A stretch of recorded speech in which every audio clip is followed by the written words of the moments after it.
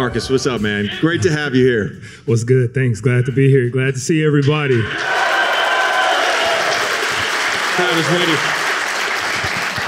going to start. We're just going to sort of address the elephant in the room because it is 7:48 the night before the trade deadline.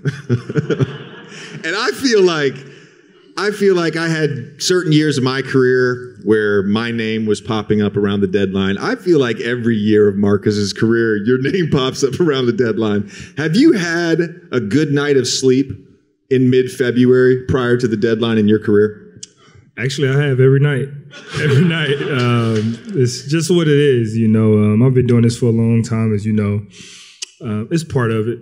It's part of it, you know. You control what you can control, you know, and unfortunately, those things out of your control, you know, you go out there and let your game do the talking. Have you ever been stressed out by this stuff? Because you're such a chill dude. It feels like this has been your mentality since you were in college. Yeah, that's it. I mean, you know, I just always betted on myself, and that's just how I was raised. And, you know, you can see it with the way I play, and that's just what it is. Like I said, you know, you just control what you can control, and everything else falls in line. Can you describe the feeling to the fans, though? And I know you say you're not losing sleep, but there is a feeling at 3:01 p.m. on Thursday, at 3:02 p.m. that comes over you when you have not been traded and your name's been in the rumor mill. What is that feeling like? It feels good. It is a feeling. Although, you know, I don't lose sleep. Some of my teammates do. And, you know, so, and each and every year, you know, they're looking at me like, how you do it?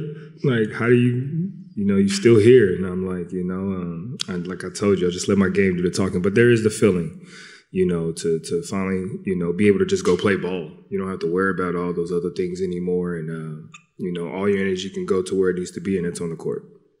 I was traded twice. And if you listen to the show, I've talked about this before. The first time I got a call, my 7th year in Orlando, from my agent about 1:30 Eastern time. You're in the clear. You're good to go. We're in Dallas going to Memphis. I get to the airport. The coach starts pulling everybody aside that's involved with the trade. I get a call at 2:59 from Rob Hennigan. Thank you, JJ. We've traded you to the Bucks. Just wanted to keep you in the loop.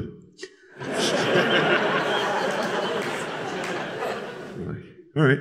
And then again, if you've listened to the pod, you know that I absolutely eviscerated David Griffin last year, so I'm not going to do that again.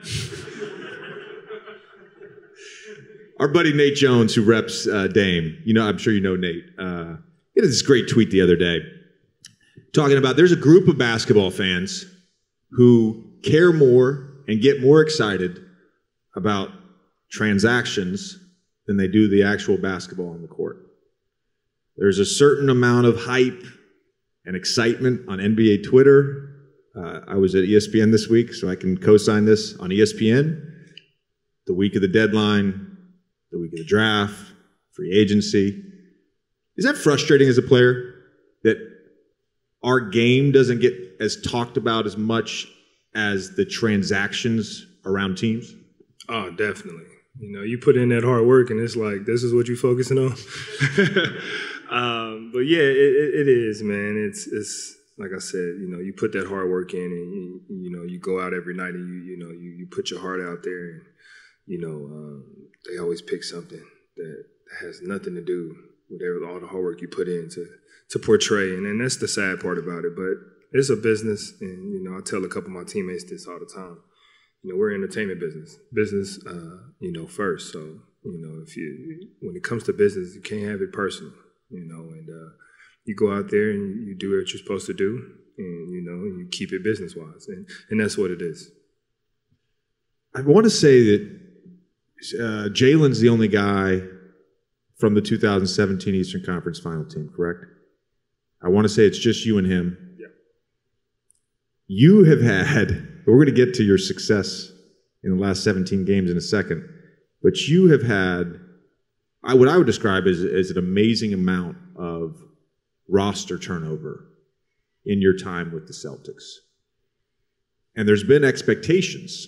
And certainly now there's been some front office changes and some coaching changes. But is it fair to have high expectations when there is close to no continuity year to year on the roster? It is, especially in what they like to call Title Town here. It's a lot. It's a lot. They don't care about the continuity. You'll get that. But, when you put that jersey on, it's a standard that you must abide by, and that, if you're not really with it, then you can keep it pushing. And, they did that. They've earned that. They've proven that time after time. And it's part of it. You got to embrace it. And if you don't, then, you're in the wrong spot, and so it definitely is. Well, we've talked about this with Jayson a few times, but I'm curious about the narrative around this, and that, take the first Eastern Conference run in 2017, and then we're going to get to the Philly series, but in 2018, where you guys really, overachieved and you exceeded expectations of what everybody thought, and so you're there. Does it ever feel like, if you guys don't get to that place, that you're like pissing people off, when it's really like it's really fucking hard to get to the Eastern Conference Finals every year? Like, it's not a thing that you can just do just because. Man, JJ, no, he's played here. He's played against us. He hears that crowd. It definitely is.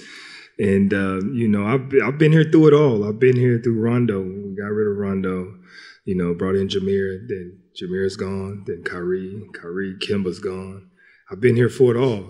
Those roster changes we've had, it's just like, wow, each and every year, why not to expect to be, in the Eastern Conference Finals every year at least? That's, the least we can do.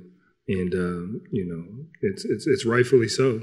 We've earned that, they've earned that, and we just got to go out there and embrace it and take it all in, and that's it. Later on in the show, by the way, we are doing a draft tonight. We will discuss more about the Boston fan base. I'll leave you with that. I'll leave you with that cliffhanger right there. Marcus, let's go back a little bit. I want to go back to your background and where you grew up and how you grew up. Can you just provide us with some details of your upbringing and how you ended up going to Oklahoma State? Definitely. Now, I'm the youngest of four boys. I lost my oldest brother at the age of, when he was 33, I was, I think, if I remember correctly, 11. I just turned 11, or getting ready to turn 11, to cancer. He fought that battle for 18 years. He was diagnosed at the age of 15 with lung cancer. He played basketball. He actually played basketball with a Duke alum, Thomas Hill. Oh, yeah. At Lancaster High School. And it's been quoted that Thomas Hill said the best player on that team at the time was my brother at the time, and if he didn't get sick, he'd probably be in the NBA. So the youngest, my mom and dad, worked their butts off day in and day night to provide for me and my family. It was nights where we didn't know if we were going to eat. It was nights where my mom didn't know if she was going to eat, trying to provide for us. And in third grade, I was finally started playing basketball. I used to play football before I ever played basketball. That was my first love. Got introduced to the game of basketball and met a really good friend of mine named Philip Forte, who I ended up going and playing AAU basketball with, also going to the same high school and then on to college to my collegiate level.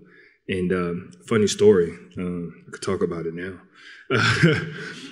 When I first met Phil, Philip Forte Jr., which is his dad, he's the third, he asked me in fifth grade to move up to Flower Mound with him and come play with his son. And I'm just like, I don't really know you like that.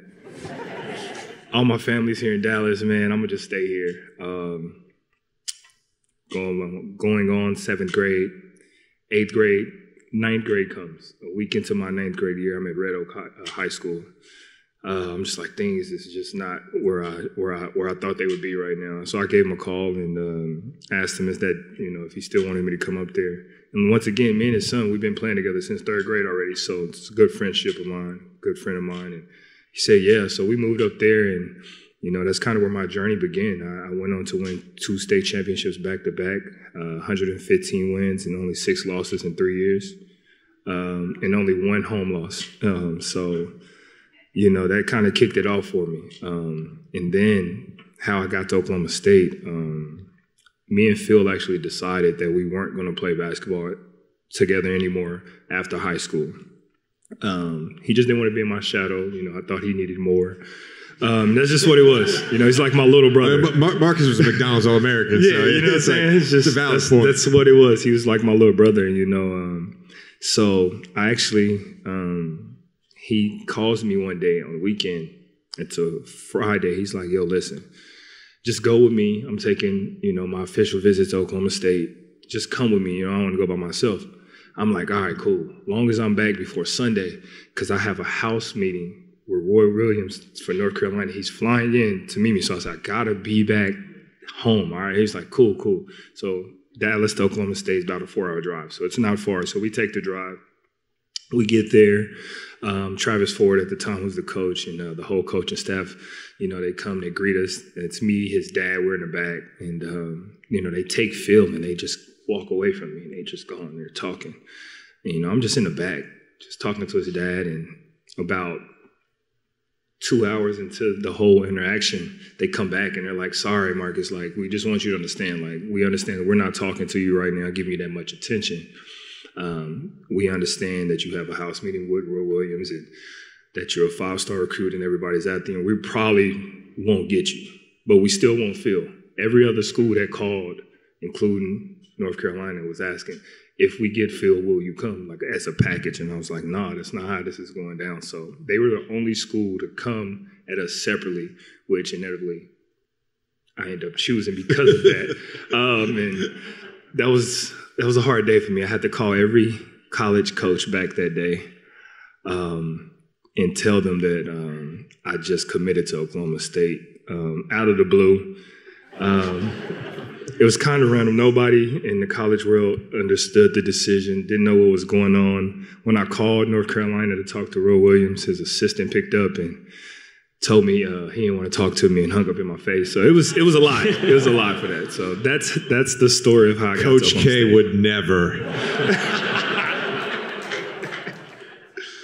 But that's it. That's how I became, Oklahoma State Cowboy, and I think it was probably the best decision that I've ever made.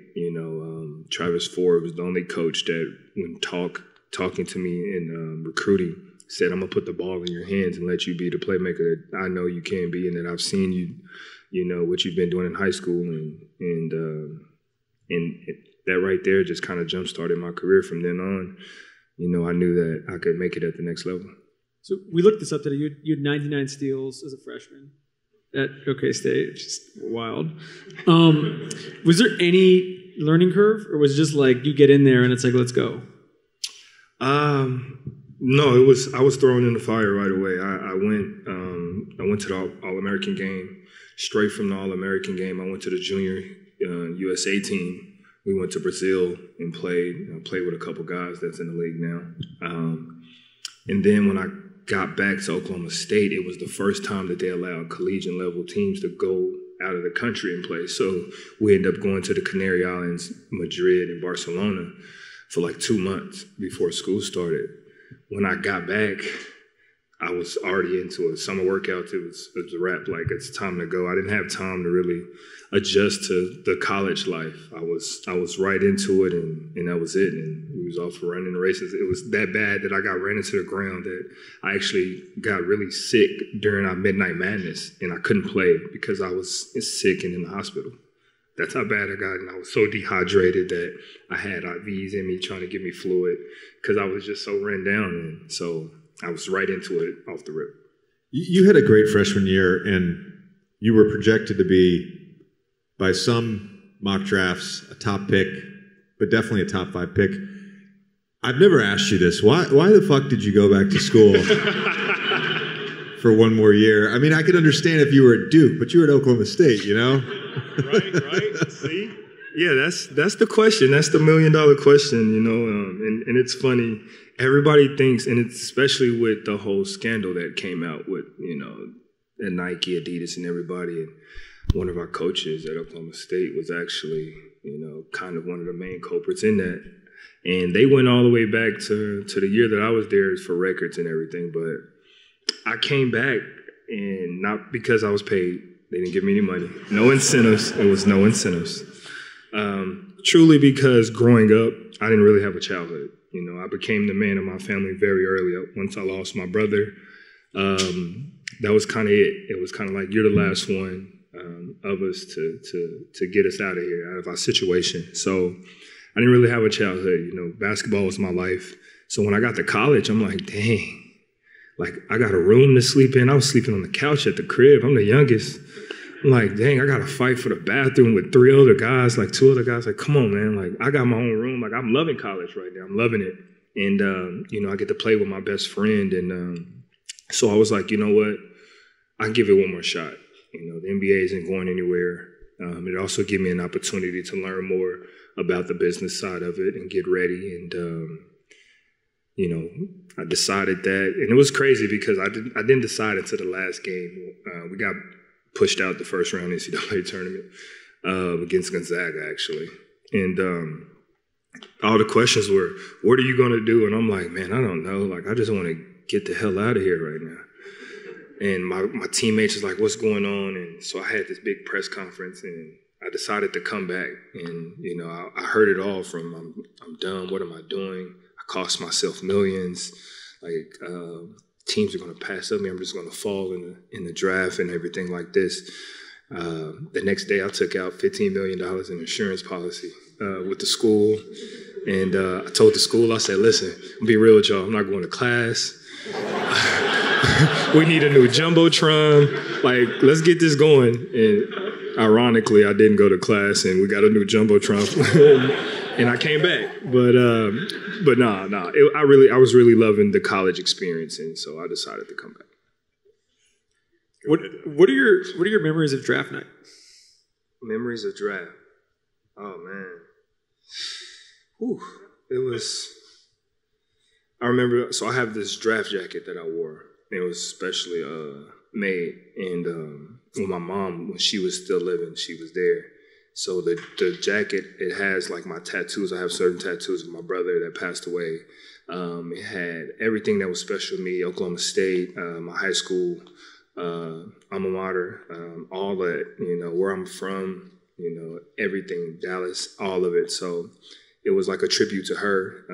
And I was able to show her that on actual draft night, and she cried. And it was one of the flyest dudes at draft. You know what I'm saying? So it was awesome. Tommy and I were talking earlier, and there are certain players in my career that I respected, of course, that I hated playing against. And I would put you in that category. Thank you.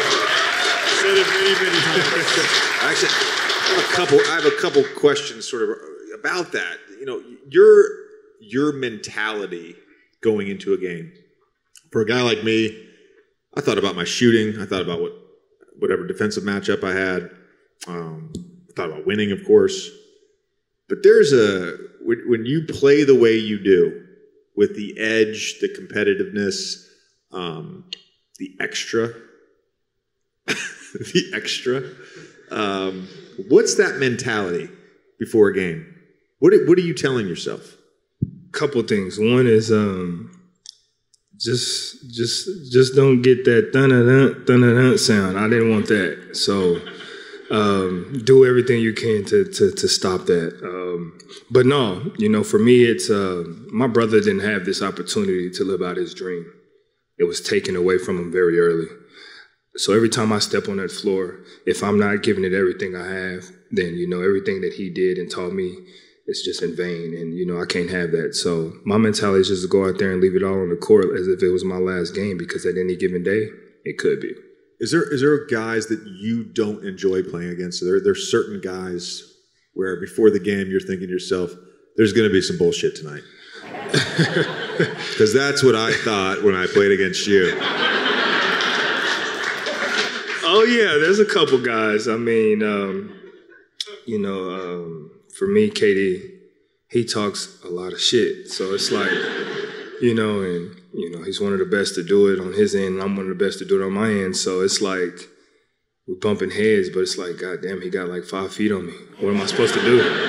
You know, so, but no, you love those type of battles, though. You were one of them, you know, every night when Coach put your name up there, and he's like, matchups, Marcus, you got JJ. I'm looking at him like, you know, I just got back from conditioning. Like, I'm not fully ready to do a track meet all night. Like, I know I'm gonna have to chase him all night and get hit by every illegal screen there is. Like, I'm not ready for that right now. And, you know, he's looking at me like, yeah, whatever, like, you got him tonight. And, you know, all that goes out the window when it's time, and, you know, I have to put my running shoes on and get ready to run.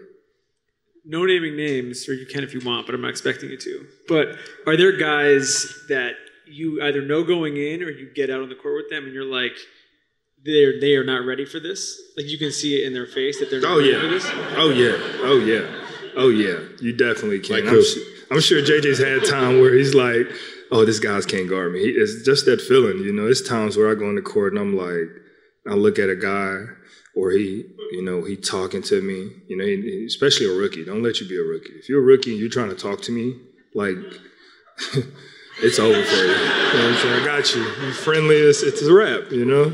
You know, I'm tap you on your shoulder and I'm gonna take the rock and we're gonna go the other way. We've actually, Jayson, our video guy, who's very talented, and made that video earlier. Let's give Jayson a round of applause, by the way. We greatly appreciate Jayson. Jayson actually, if we could dim the lights. Jayson and I compiled a highlight video of Marcus. Oh, wow. That we want to watch here. Smart.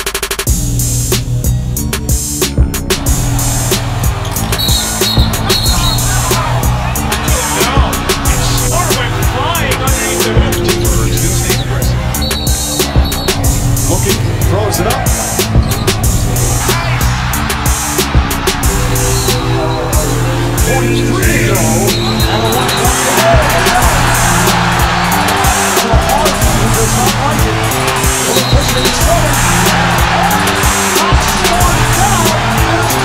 Held by Wesley Johnson. Smart forces one, and an offensive foul call. Nobody makes me bleed my own blood. Nobody!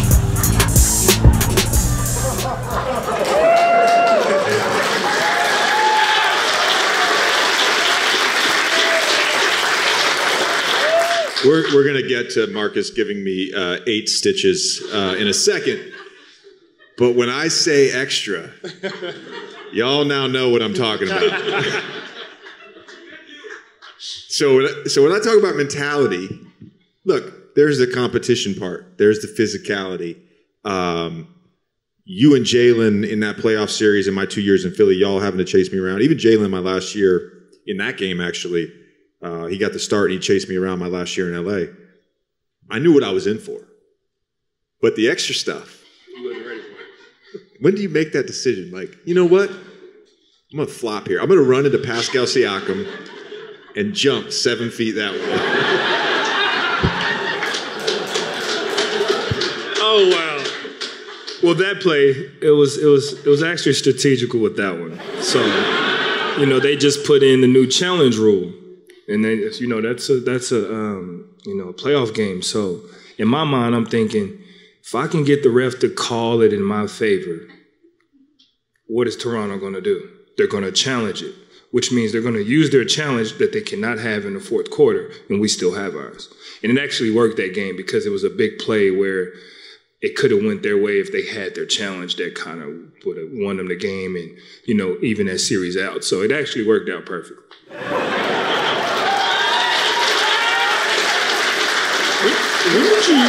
When do you really feel like you learned this? I mean, I don't know. I don't know exactly where I learned that. A little bit of everything I watched before my time, NBA players doing it. You watch all the overseas guys come over here and, you know, they started it and it worked for them. Oh, so, you know, you're like, okay, I'll take a little bit of that, put it in my game and see how it goes. And you know, what better way? It's no better feeling when, you know, you get a guy you bait him into a trap, get him thrown out the game, get a foul called on him, and he just goes ballistic. It's one of the best feelings in the world.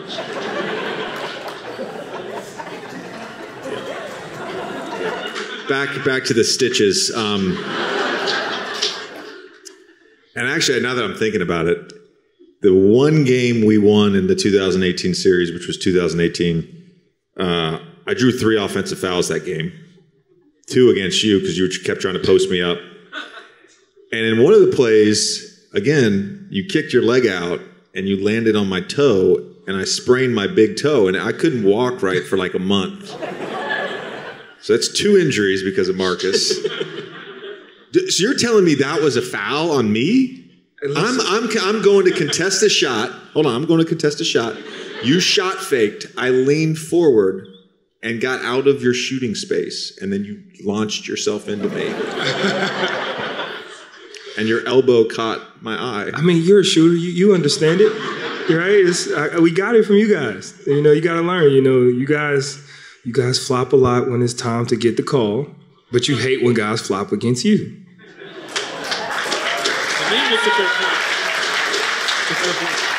Well said. Well said. I see no lies.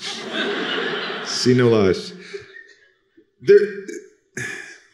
For the average fan, not the Boston Celtics fans, the average fan, do you sense that the average NBA fan, a casual NBA fan, doesn't quite understand your value because your counting stats maybe don't jump out, your shooting percentages are what they are? And so I'm obviously teasing Marcus here with this bullshit, but they don't understand your value because of the winning plays that don't show up on a box score, the unselfishness, the hockey assists, just playing the game the right way and competing at a high level. Definitely. I mean, we could sit here and talk about my shooting. We can start with that. I mean, probably, not the best shooter in the world. It's okay. But your form's great. Form's great. Form's amazing. Let's get that. Form's amazing. On any given night, I could be a problem for you. So just be ready. And let's not forget, I still hold the record for most threes in the game in the Celtics uniform. Just saying. But it's a popularity contest. You know it as much as I do. It's a popularity contest. People have guys that they like more than others. So no matter what those guys do, they're always going to be right. No matter what the other guys do, they're always going to be wrong. And that's just what it is, unfortunately. I play the game to win, and the stats that come, the individual stats that come with it. But for me, it's just about winning. So those people or those fans who count just the stats, it just really tells you the knowledge that they have about basketball. Being able to encourage your teammate because they're having a bad game by making that extra pass. That means a lot to a guy, especially a younger guy coming in trying to find his own, who isn't playing a lot and finally gets in. As a leader, that's what you have to be able to do. You have to be able to sacrifice for your own gain to help benefit somebody else. And that's just how I'm always thinking, I can go out here and try and do what I did at Oklahoma State. And there's going to be nights I'm going to be needed to do that. But we do have 2 talented guys, and Jaylen and Jayson, who, take on that load. And for me, it's my job to make sure that I do everything else to help them to be ready to take that load on. And do you feel like it's not a coincidence that this shows up in the playoffs? And we were talking earlier about the 2018 series against them, specifically about Game 2, where they were up 22, I think, in the second quarter. And then it was out here, and you and Terry and a bunch of the other guys, by halftime it was 5, and then by the fourth quarter you were up, and then it was sort of like that's all she wrote for that series. But do you feel like, your numbers have gone up in the playoffs, and every year, and so that is that a thing that is you are approaching things differently, or just for whatever reason things fall into place more when it comes to May and June? Oh, the May and June is where you want to be hitting your peak. And for me, I'm always hitting my peak at the right time. So, regular season, nobody really cares about regular season. Okay, you did it, you happy. Yeah. It's the playoffs that matter. I'm not going to co-sign that. This is like the going to classic. Exactly. So, it's the playoffs that matter. And that's just what it is, when it's time, when those lights come on and it's time to perform, I'm always going to do that. I want to make one comment about Marcus's shooting. So generally speaking, on the scouting report, if Marcus is in a pick and roll, you go under the screen. There were times, especially with the Sixers, where I would be in a full help position guarding Marcus, and that was the game plan. And they were like, don't even close out to him. Just let him shoot.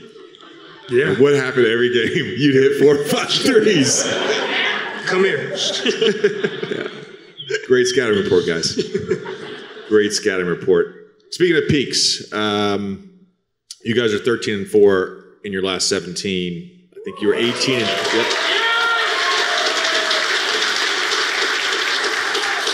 We talked with Jayson today about this. You guys were 18-21. He made a comment about just those conference finals runs, 2 out of his first 3 years. You've been to 3 now.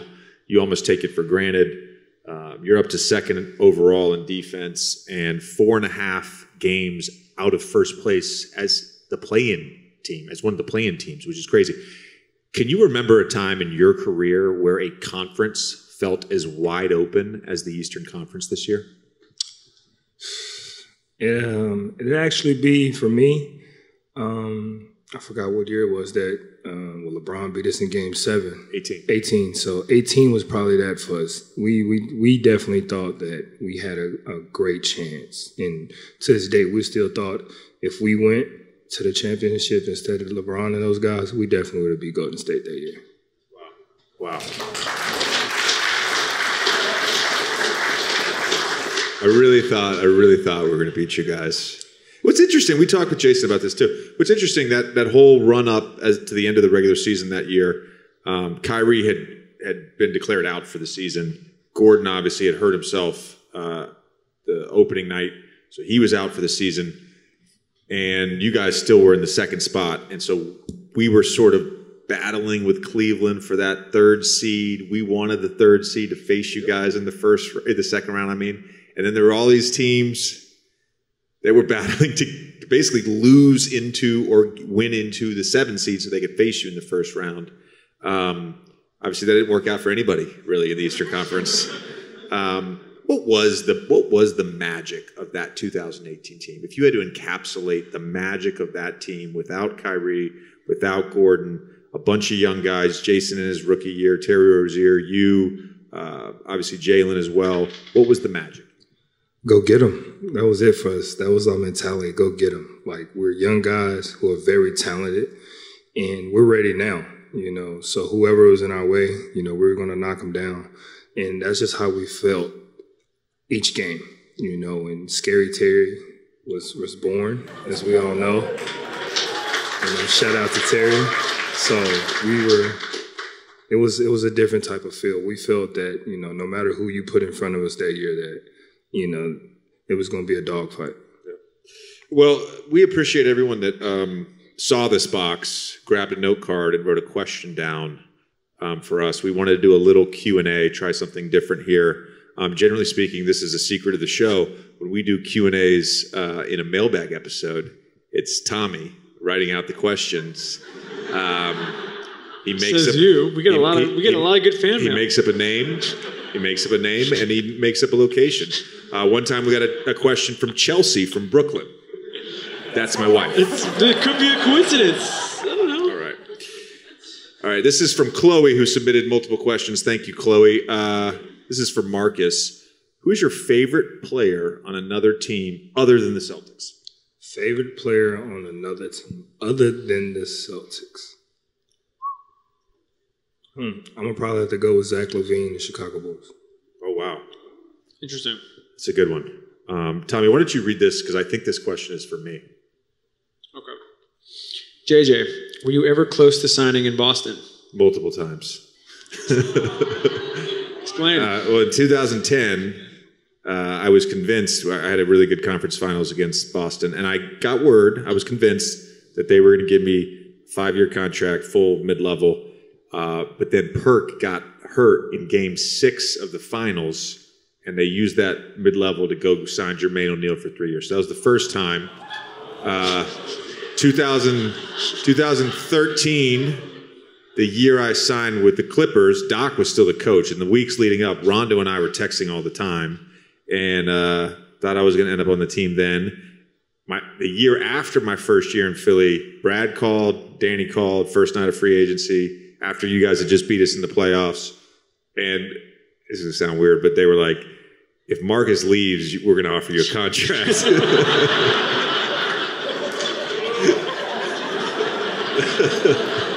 So you and I wouldn't have played together, guy. That was when I think you were restricted that year. So this question, clearly not for me. Since you're a good defender, who is the hardest person to guard? Oh man, the hardest person to guard. I'm probably gonna KD, like I said earlier. I mean, I think anybody, he's anybody's hardest person to guard. Like I said, it's somebody at his size doing that, you got it. I was gonna say, we talk to Drew about this all the time. What are you supposed to do when someone that size is that skilled? You just gotta pray. That's it. There's nothing you can't do. That's what he said too. I don't have a name on this one. I wish I did, because I'd give them a shout out. We've all heard that, quote, JJ drinks his own pee. Oh, wow. But what's the best trash talk you've received from an opposing player? To be clear, that was Maryland fans my sophomore year. They wrote that on a sign. That was not a player saying that to me.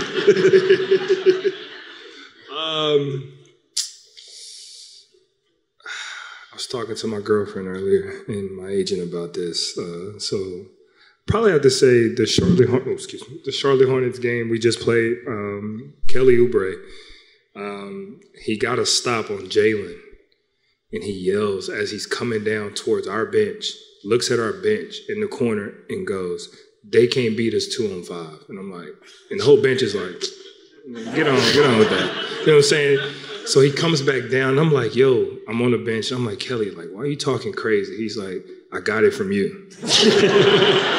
Touche. What's he say? Respect. All right, this is an interesting one. This will be the last one. We'll do the box is empty. This is from an admirer. Is Tommy single? Interesting. Who put that in the box? Interesting. We'll get to that. All right. I have a question before we get to the draft. In the bubble, when you blocked that shot, could you tell right away it was going to happen, or was that all instinct? Definitely, because the game before he got me with the exact same move, and they called a foul and one, and then he flexed in my face, and then after the game he was talking crazy. So I was like, all right. So when he got the ball, instantly my first reaction was I started backpedaling. I'm like, okay, here we go again. He's probably gonna think I'm gonna continue to backpedal, and he's gonna do the exact same move. Right? Why would you do the exact same move? So he does the exact same move. I turn my hips into a sprint, and he goes up, and in my mind, like, I'm talking, give me that shit before I even block the shot. Like, I'm saying, give me that. And he goes up, and I smack it, and he started crying for a foul, and I'm just like, here we go. Like, I was prepared for it. Like, I told myself, if I get in that position again, like, I'm blocking it. I'm not even going to give him a chance to get in one. I was saying the other thing we need to talk about is the ejection before we draft. But what the ejection? Your ejection. What are you talking about? Oh yeah, guys. I don't know if you guys seen it when JJ got ejected for throwing the ball at the official. I never threw the ball at the official. He did. He's going to tell you guys otherwise, but he definitely threw the ball at the official. He was mad. He thought the Celtics were fouling all night. We weren't. But yeah. What was your reaction when this was happening? I was dying laughing. I thought it was, once again, that feeling, right, that I told you, like, getting underneath another player's skin and he just loses his mind. It was everything. A little backstory real quick, just so we're clear. I had a little bit of a rough year last year in the season, and I would get emotional before games. It was very odd. I was very, very lonely living alone in an apartment that I couldn't leave unless it was to go to a gymnasium. So Josh Tiven, the referee, comes up to me before the game, and he says, JJ, you're really not yourself. What's going on? And I was just like, Josh, I don't know, man. You know, protocols, can't leave our apartment. My family's in New York. This sucks, man. He's like, I feel for you. don't let us steal your joy or something like that. Okay, so I play 5 minutes in the first half. I go my run. I get my cardio in, run up and down the court a few times. And I check back in for the second half. And so early on, Aaron Nesmith, he drives, and I legitimately jumped out of the way, and they called an and one. They gave him the foul on me, and I shrugged. Wasn't mad yet. Wasn't mad. We go down to the other end. I try a rip-through move. Aaron fouls me. I pass the ball in the post, and I turned to Josh, and I said, Josh, just so we're clear, that's also foul. Josh gave me one of these, which for me it's a wrap. It's a wrap. I said, Josh, you can do that, but it's still a fucking foul. So he gives me a technical. Very next possession, we come down.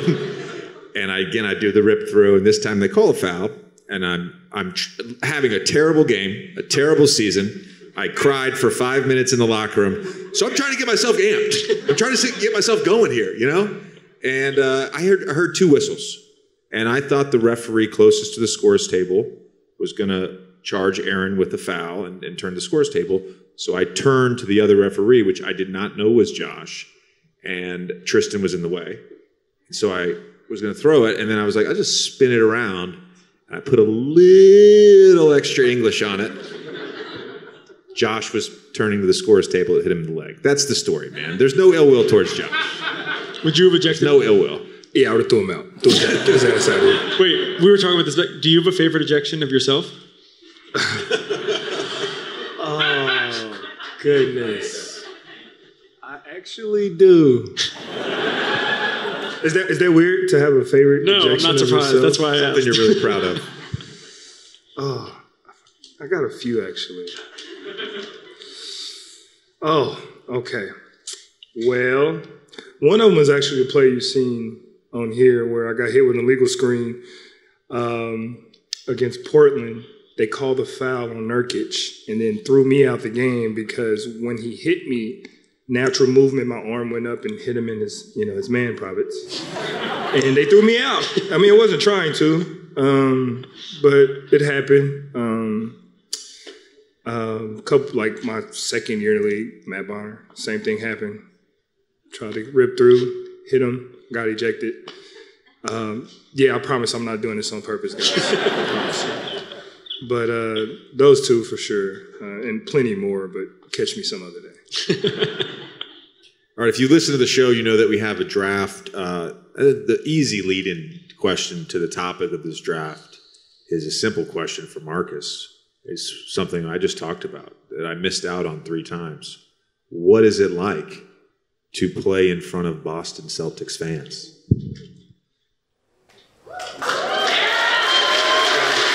There we go.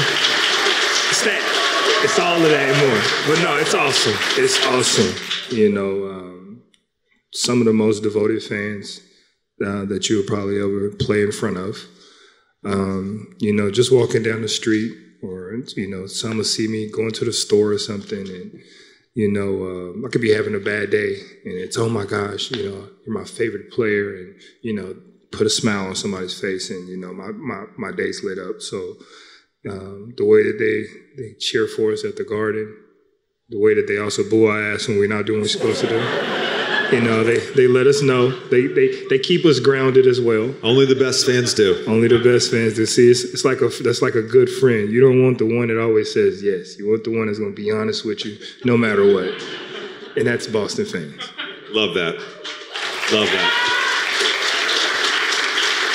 All right, in honor of that, Tommy, what are we going to draft here? What are we going to draft? So we're drafting craziest sports fan bases, any sport, any part of the world. Yeah. Okay. Marcus, you're up first. I'm going to take Boston. No. What team? It's got to be a team. It can't just be a city. Celtics. Boston Celtics. Boston Celtics. Good choice. Play into the home crowd. It's fine. All right. It's fine. I'm going to Argentina soccer fans. I looked this up in 2014. There were 15. This is kind of dark, but there were 15 soccer-related deaths compared to their fans. Like they're crazy. Dedicated, but crazy. Dedicated. Yeah. Probably a little too much. Yeah, a little too much. Yeah, I mean, I think the natural thing for me to start is in Philly, and I would like to start with 76ers fans, but I'm gonna say the Philadelphia Eagles fans because I know. But listen, you know, but they booed Santa and threw snowballs at Santa. You know, there's it's kind of next level there. And then I'm actually going to pick for my second pick in second round. I'm going to pick Kobe Bryant fans. And look, rest in peace, one of the greatest players. Love Kobe. But have y'all been on NBA Twitter? Kobe has the craziest fans. He does. I agree. Dedicated. I'm going Bills fans for my second pick. Just ask the tables in Buffalo how they feel. That's a good one. Oh, okay. I'm actually going to go with PSG fans, Paris Saint-Germain fans. Ooh, Interesting. okay. Yeah. PSG is one of my favorite soccer teams, so, and their fans are awesome. And I'm also go with, I'm going to have to go with the Patriots. Yeah! The Patriots fans. Listen. I have a question being here. Do you feel like all of the winning takes some of the, like you just get used to it at a certain point? You do. You get spoiled. You definitely get spoiled until they lose, and then it's like, oh my gosh, we're nothing. What's going on with this? And they forget everything else about the winnings that they had. True. All right, I'm going college. I'm going Alabama football. Okay, it's a good choice. It's a great one. It's a good choice. Do you remember when the guy poisoned Auburn's tree? There's varying definitions of crazy. So my third round, I'm going with Cleveland Browns fans. You know what I mean? It's like, at what point do you just stop being a fan?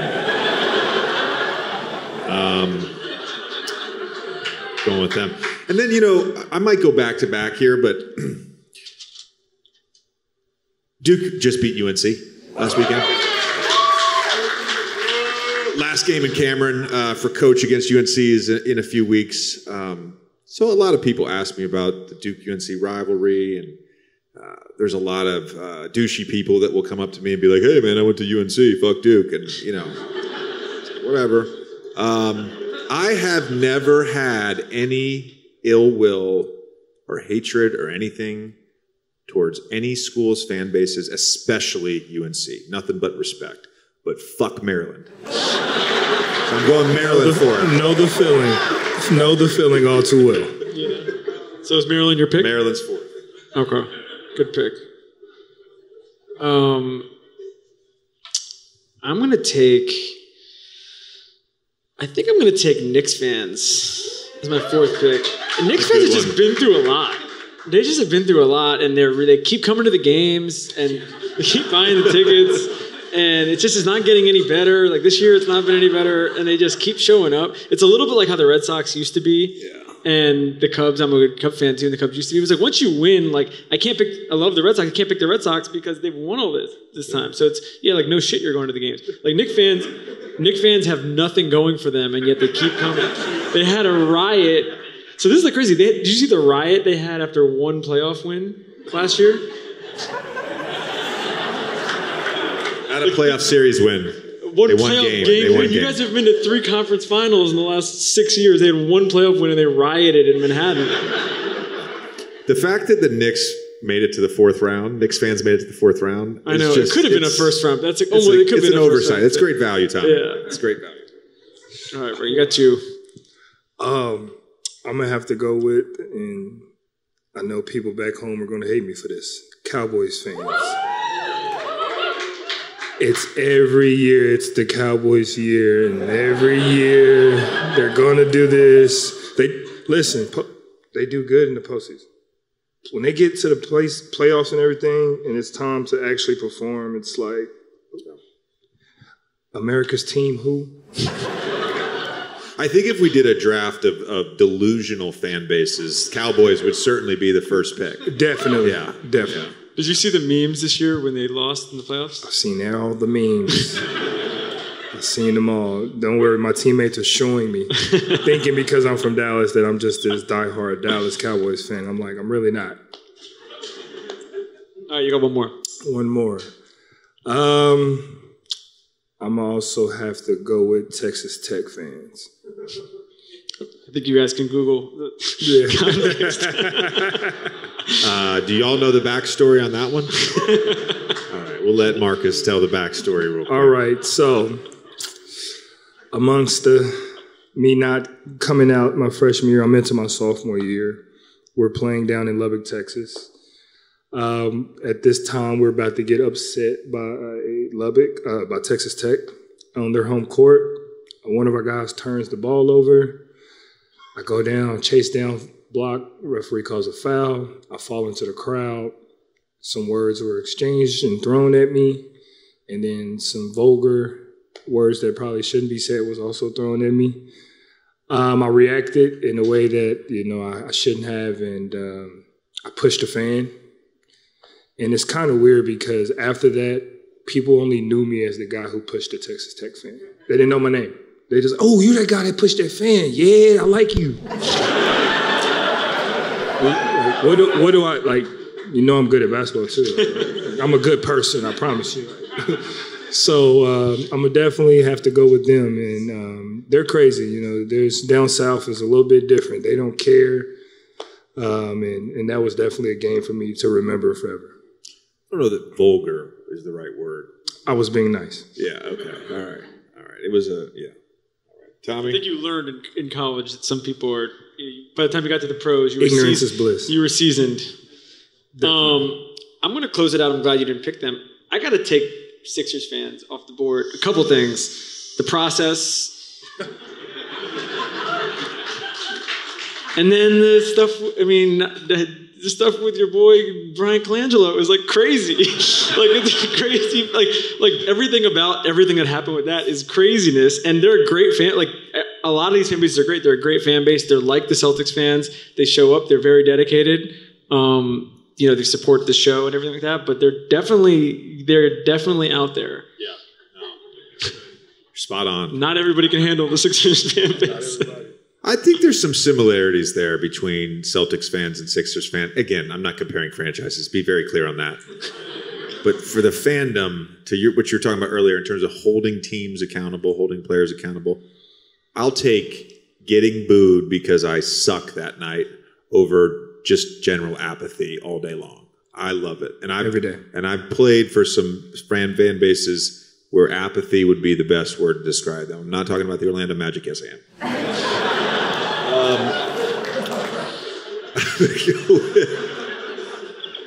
He took some king shots earlier. That was I already took a Sacramento Kings shot earlier today. So, look, I got to go something global here, something outside of the U.S. I did some Googling today on the train ride up here, so I don't know anything about this team. I just have heard that their fan base is crazy. I'm going to go with Celtic FC.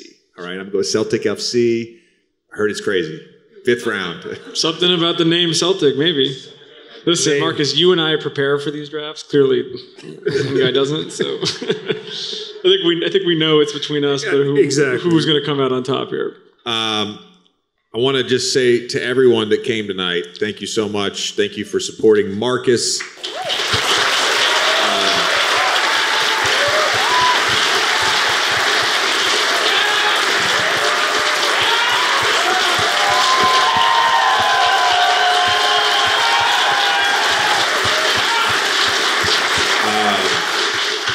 Thank you for supporting his foundation, and thank you for supporting our show. I said this the last time we did a show.